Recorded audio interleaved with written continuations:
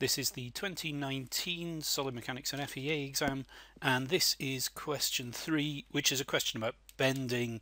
You can see pretty quickly it's a question about bending just by looking at the figures. We've got this simply supported beam which has got a load, so it's going to bend, and we can see it's going to have some kind of cross section that we're going to have to work out some details of. So let's start on that. Question 3A, and 3A says determine the position of the neutral axis and the second moment of area of the cross section. Right, the cross section looks like this, and immediately what I'm going to do is divide that up into two regions.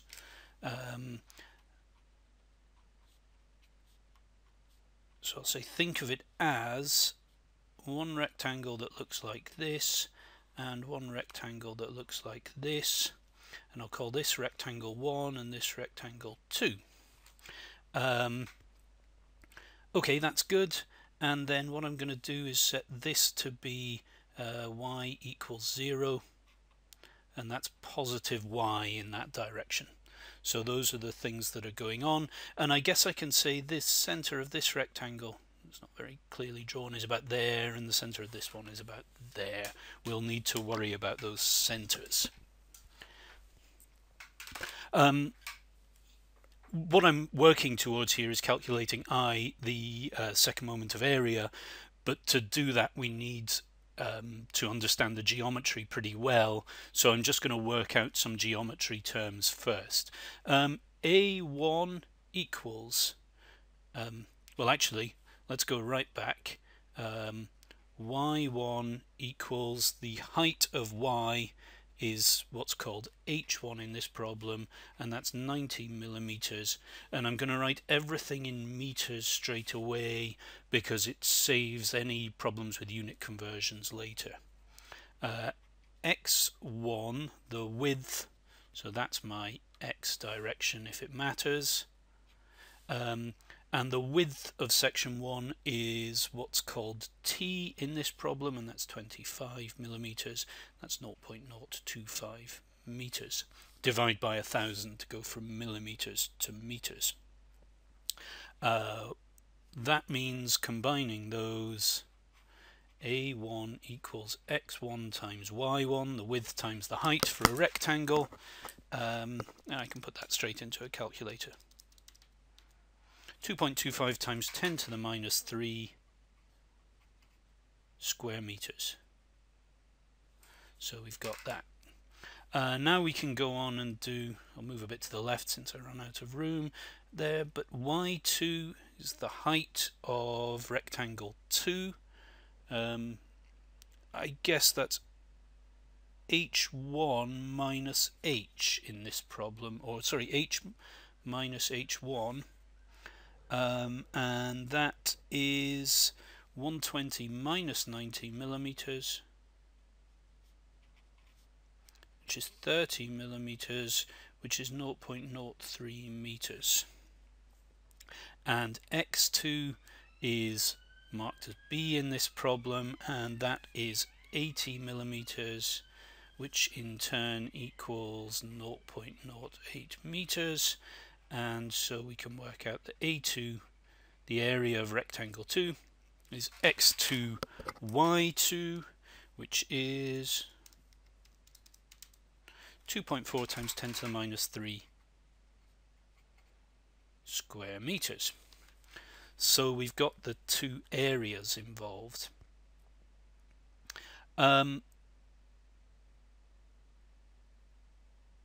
The next thing I want to work out is the height of the centers of these two rectangles. I'll call that yc1. That's the height of the center of rectangle 1, and that's the height of rectangle 2, which is, we know, 0.03, plus a half the height of rectangle 1, which is 0.09, and that comes out to be 0.075 meters. That's that height there, and similarly we want YC2, and that is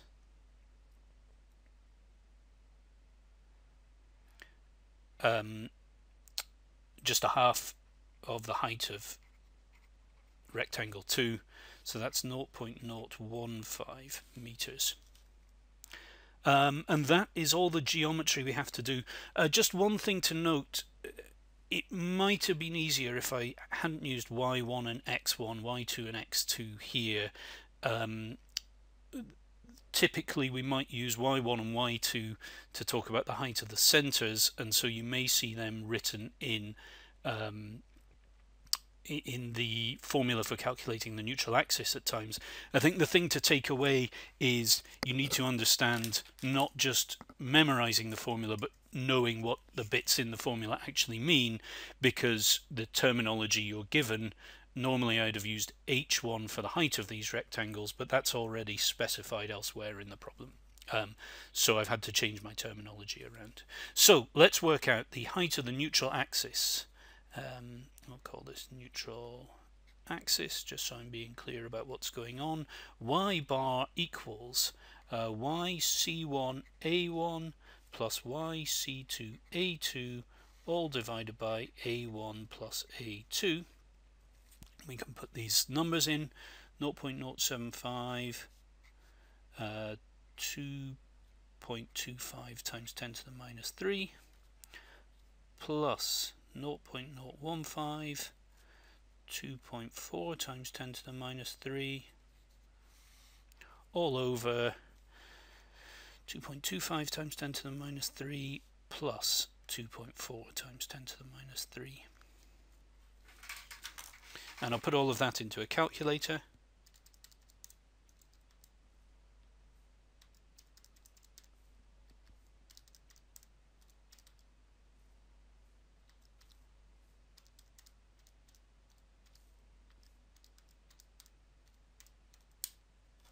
And that comes out to be 0.044 meters, pretty close to bang on, which is 44 millimeters. And at this stage you just want to check, does that answer make sense? Well, you'd expect it to be in between the two dots I've drawn on this rectangle, because those are the kind of centers, the neutral axes of the individual parts. The neutral axis of the total thing is going to be some average of those two, is a way of thinking about it. And that's fine. 44 millimeters is indeed sort of in between those two values, so I'm pretty happy with that. Next, that's part of part A done. The next thing that we're asked for is the second moment of area. Let's do two calculations for the second moment of area. We'll just calculate the second moment of area for rectangle 1, and that's going to be its own second moment of area about its own neutral axis. That's always, sorry, I'll move this up so you can see it. That's always bh cubed over 12 for a rectangle, plus AD squared. That's the parallel axis theorem. So this is on the data sheet. This isn't, you have to remember that, but the reason is that things are happening about a different axis to the center of that rectangle itself.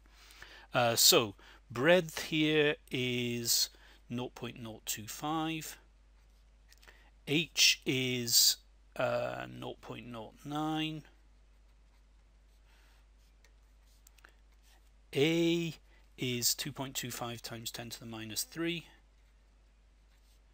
and D is the difference between the neutral axis of the part and the neutral axis of the whole. So it's 0.075 minus 0.044, and that's squared in the problem.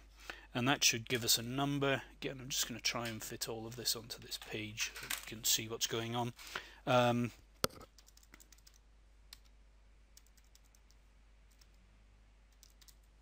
So I get 1.52 times 10 to the minus 6 plus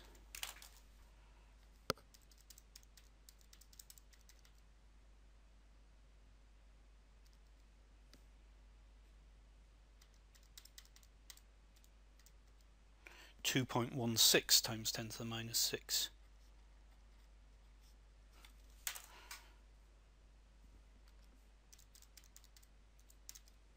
And that comes out to be 3.68 times 10 to the minus 6 meters to the 4. That's the I value for rectangle 1. Same thing for rectangle 2.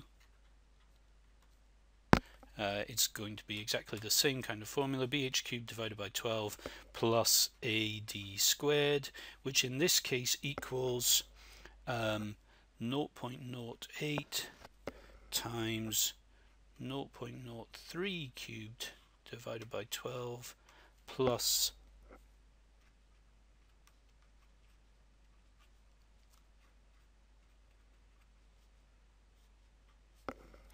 I'm just putting all of this in and then I'll explain it. So the distance from the overall neutral axis, which is somewhere at 44 millimeters, to the neutral axis of this part is the 44 millimeters minus the 15 millimeters, and that comes out, because we're squaring it, it doesn't matter whether we do which way around we do it.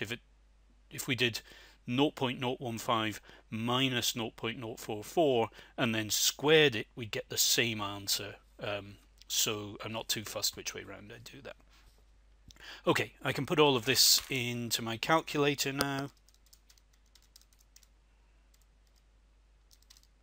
And that first term comes out to be 1.8 times 10 to the minus 7. And the second term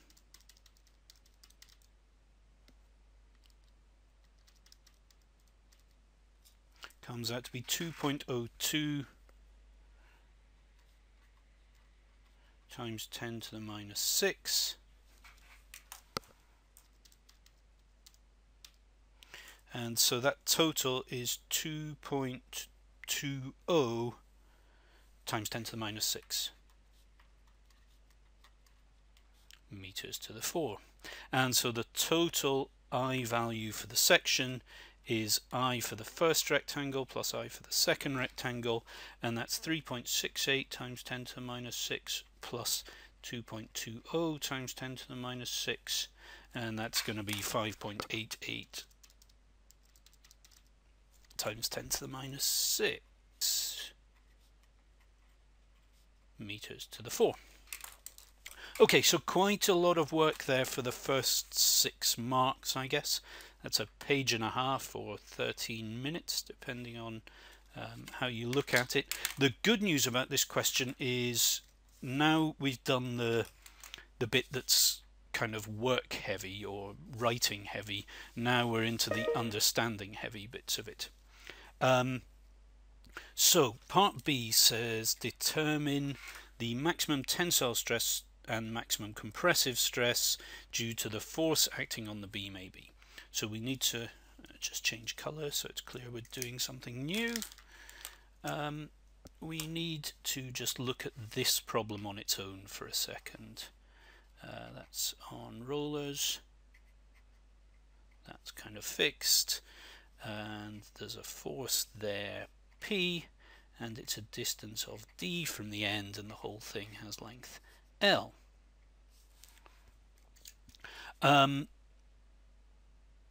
This is sort of a first year statics question to begin with, so we need to work out the support reactions. Let's call, it's already on the problem, this is A and this is B. If we do vertical equilibrium, we get that the reaction at A plus the reaction at B, there are two forces pointing upwards at A and B, they have to balance out the force P. And if I take moments about A clockwise, in fact it's going to be slightly easier just because of where D is specified. I can see it's going to work a bit better if I take moments about B, because then instead of using 1 minus d to work out the distance to here, I can just use d itself. I'll have one less term. It would work fine if you did it the other way. So now I can say, okay, this is a force pushing upwards, so it causes a clockwise rotation, so it's positive in my notation. So Ra times L, that's a force times a distance. This force causes an anti-clockwise rotation, so minus P times D equals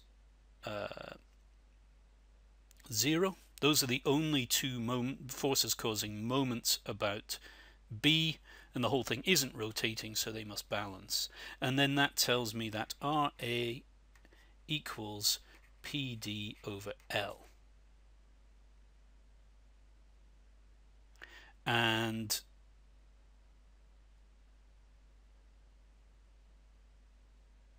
then I guess I can say, if this is equation 1 and this is equation 2, and I put together 1 and 2, then I'll get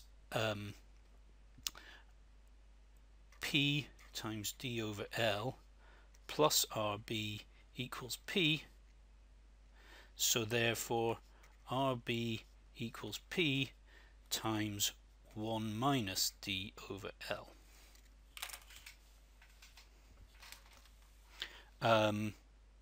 Just checking that in my head, that gives me P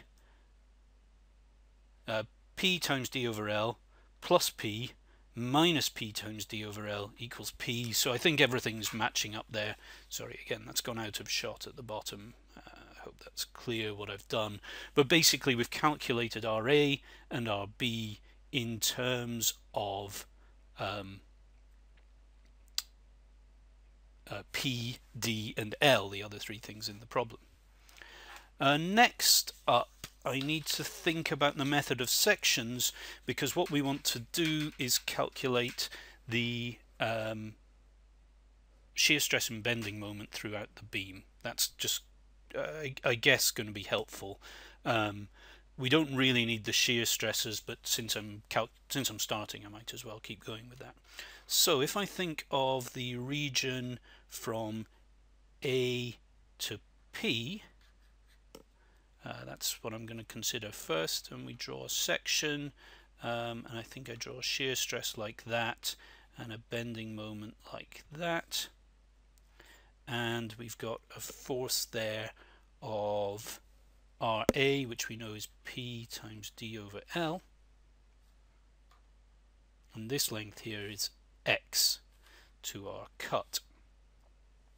Then we can say, using vertical equilibrium, V, the shear force, must be, I'm afraid I can't remember whether I've got the sign convention right for shear force, but we'll stick, I think it should be the other way.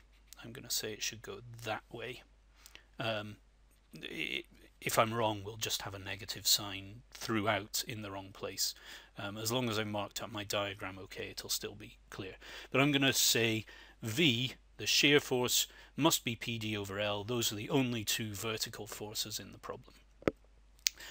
Taking moments about the place I've made my cut, we get PD over L multiplied by X is a positive moment, minus M, which is a negative moment, equals 0. So M equals P D over L X. And now we'll do the second region of the beam from P to B. A couple of ways of doing this. I could do it starting from the right hand side of the beam. I like to just stick to one direction, so I'm going to keep going on exactly the same kind of thing as I had before. This is P, this is still PD over L, and now we need to mark on some directions. This is x, and in fact what we're really saying, let's be clear, that distance there is x and that distance there is x. It's the distance from the left hand end to our cut. This distance here is 1 minus d, which means this distance here is x minus 1 minus d, is x plus d minus 1.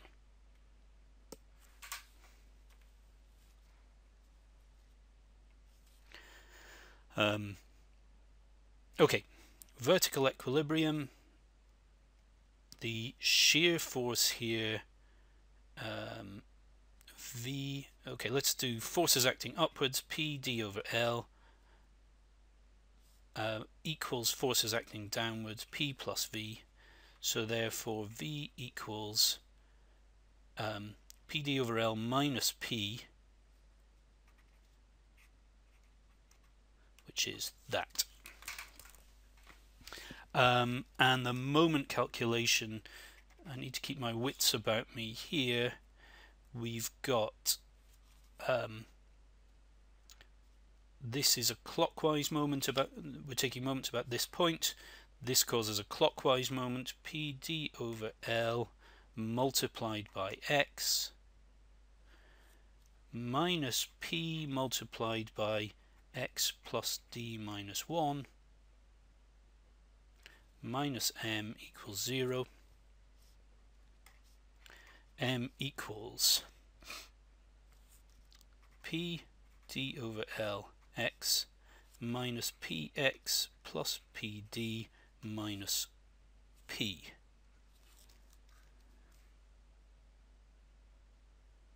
And there may be some way I can simplify that, I guess.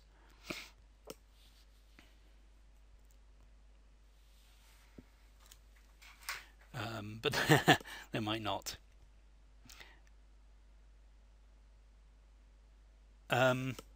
Okay, where have we got to? I know the numbers for all of these things, and I think the other thing that I can say, I know this is going to the slightly tricky thing here is what we're really going to be interested in is where is the maximum moment, and you might just be able to guess, or you might know the maximum moment will typically occur underneath the load. We can see that this value increases linearly with x, and this value, if you work it out, what you'll find, if I've got my calculations right, the moment diagram should be a continuous diagram, and there should be 0 moment at either end of the beam because they're free to rotate.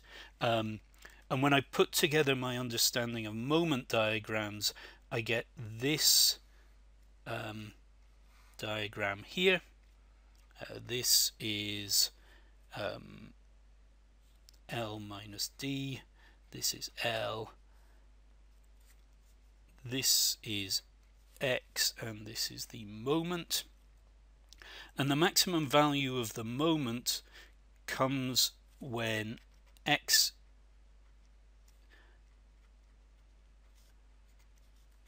equals L minus D.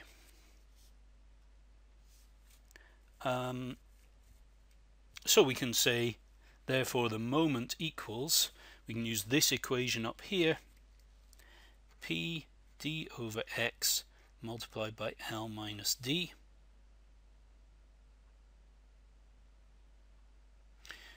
which equals P d L, oh sorry, let's try that again. X equals L minus D, so we substitute that in here. So I was just writing nonsense there. M equals P d over L multiplied by L minus D. And I guess I can simplify that by multiplying through. So that'll be P d, and these two L's will cancel, minus P d squared on L. That's the maximum moment. Okay, and now we're ready to go with generally solving the problem. We can start putting numbers into that. M max equals PD minus PD squared on L, which equals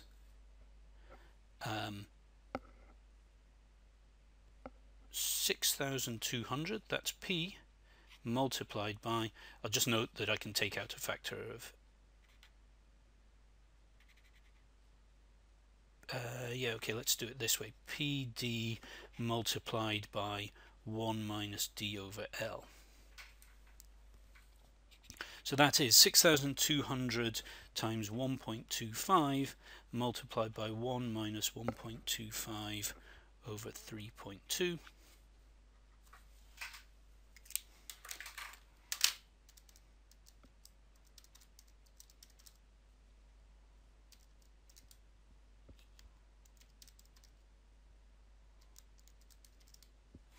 And that comes out to be 4723 Newton meters by my calculator. I guess that makes sense. This will be a number a bit less than 1. That sort of all. I'm okay with that. Now we can do most of the problem using the bending moment diagram. The bending equation, m over I equals sigma over y. So sigma max equals m max y max over I.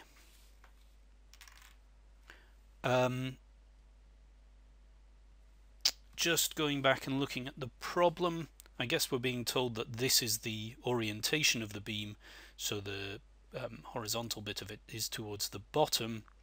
That means it's going to bend, get my ruler out, it's going to bend like this under the load P, which means the top of it will be in compression and the bottom of it will be in tension.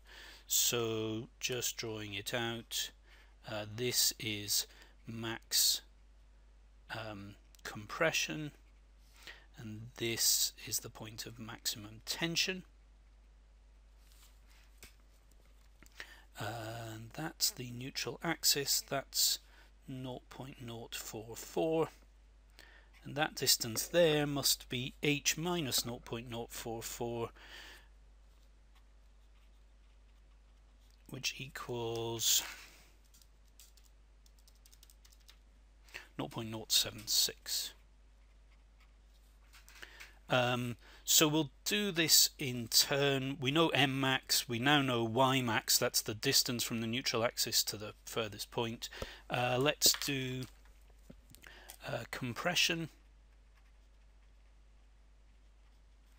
Sigma max equals 4723, that's the maximum moment.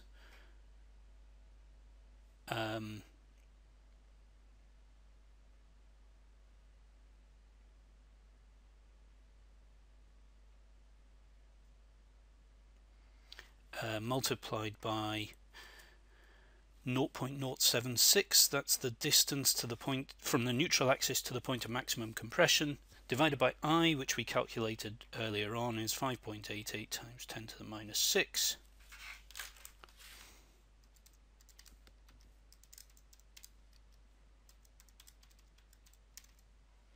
Which comes out to be 61 megapascals on my calculator. Again, just a quick check, is that a reasonable number for a stress in a loaded beam? Yes, I guess it is. If I was getting a number which was 0.61 pascals or 61 times 10 to the 25, I'd be worried about those things, but this isn't the problem. Similarly, tension, sigma max equals 4723 times 0.044, distance from neutral axis to point of maximum tension, divided by I, the same I as before,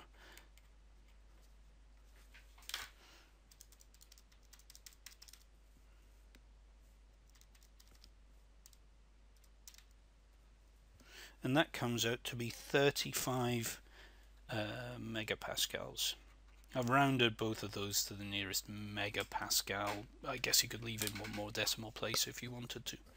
Okay, that's good. So that's part B complete. Those are the maximum tensile and compressive stresses. The last part says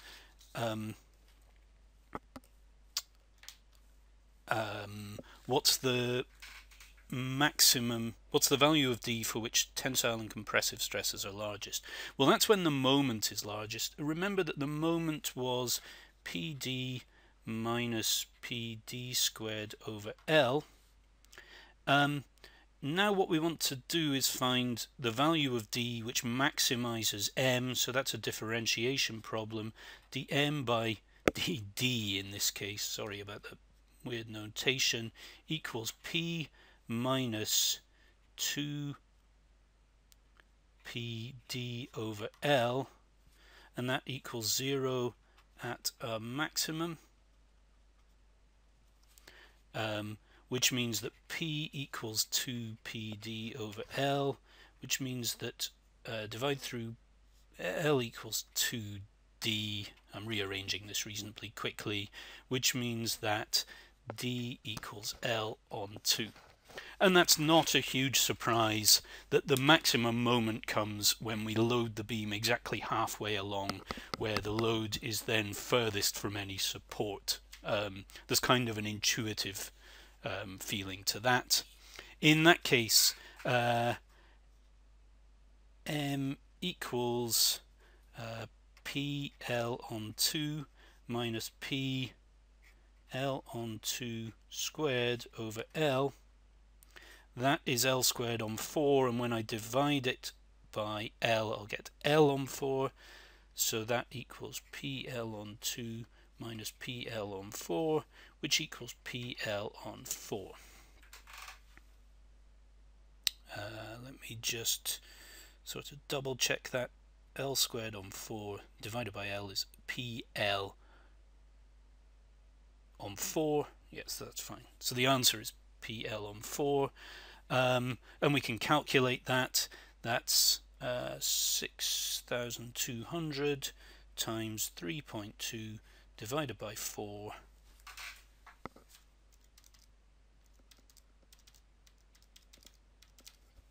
which is 4960 Newton meters.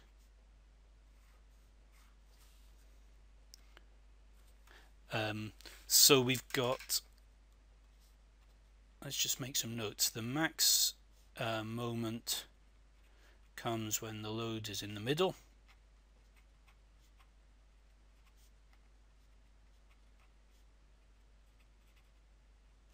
And the maximum moment is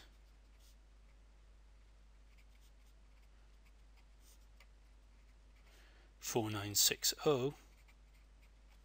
And then we can finish off by calculating the stresses. That's the last thing we need to do. And that's the same calculation we've just done, but with a slightly different moment. Sigma max is going to be 4960 times 0.076 over 5.88 times 10 to the minus 6.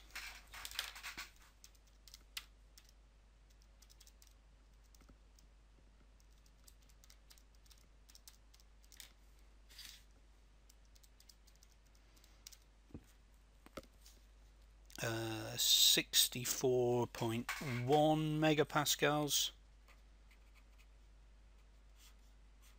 and in tension the maximum stress equals 4960 times 0.044 divided by 5.88 times 10 to the minus 6.